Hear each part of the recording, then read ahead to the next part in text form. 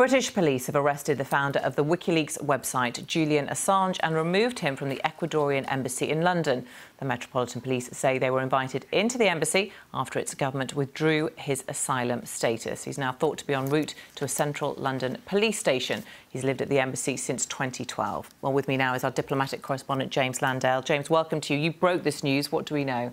Well, what we know is that this is the product of a long negotiation between the British government and the Ecuadorian authorities. They have, under the current political leadership in Ecuador, they have become increasingly frustrated by the situation, Mr Assange being kept in their embassy in London for so long.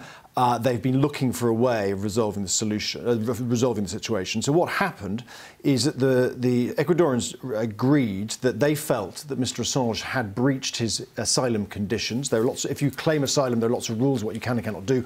You cannot, for example, engage in political activity and things like that. So they formally withdrew his asylum.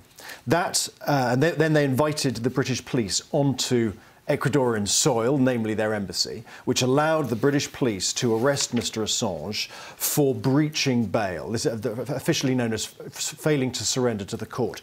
This dates back to the original allegations when there were extradition hearings. The United States wanted Mr Assange extradited to the United States, where he could face questioning for the release of all that information through what we now call Wikileaks.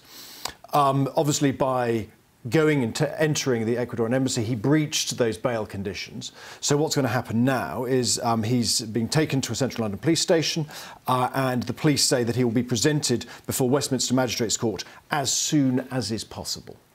Remind us of the background to this, because initially Julian Assange it was Sweden that wanted to question him on sexual assault allegations. Yes, there was, as well as the Americans saying, look, we want to talk to Mr Assange about the WikiLeaks revelations, the Swedish authorities also wanted to talk to him about allegations that were sexual, about sexual offences that were allegedly made in Sweden.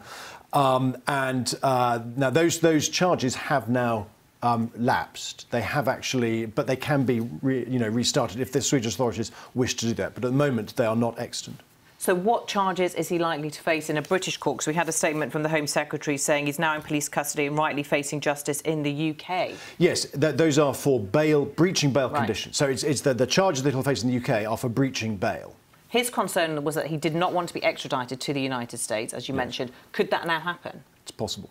It depends entirely what the Americans say and do. It depends, first of all, what happens through the British judicial process, and then once that has happened, then the question remains, what action do the Americans want to take? Do they want to push ahead with extradition or not? So that's the first question we need to ask them. And was there any response yet from Julian Assange's lawyers? Not as yet. OK, James, we'll let you go, but I know that you'll obviously be back with us as soon as there are more developments. Thank you.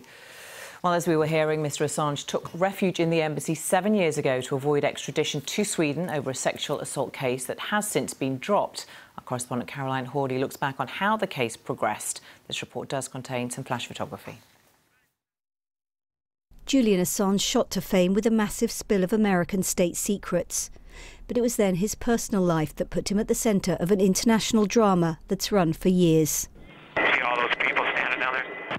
This shocking footage first brought Wikileaks to international attention. That's a weapon.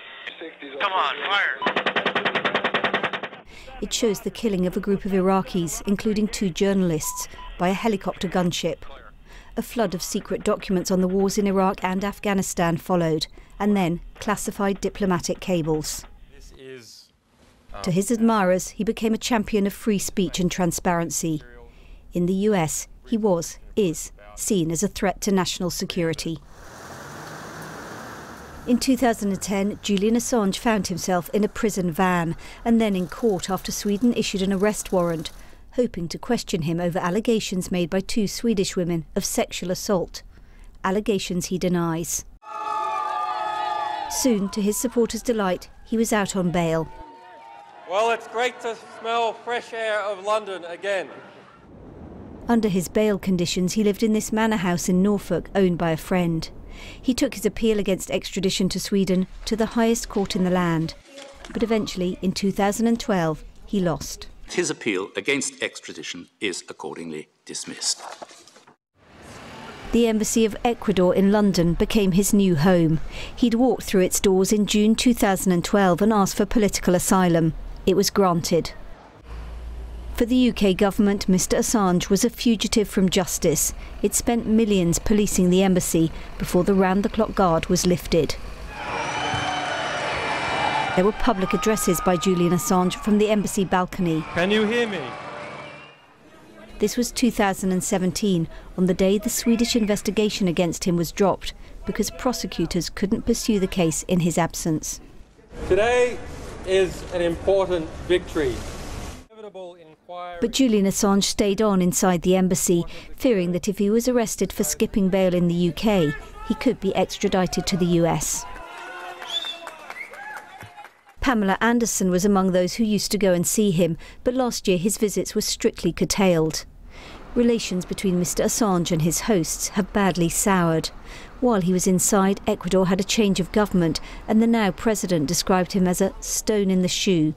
He had new conditions imposed on his stay, including that he avoid online political activity and that he properly looked after his cat. Julian Assange went as far as taking the Ecuadorian government to court over the new rules and lost. He still has some fervent support, but the patience of his hosts has come to an end, and with it his long, long stay in Knightsbridge.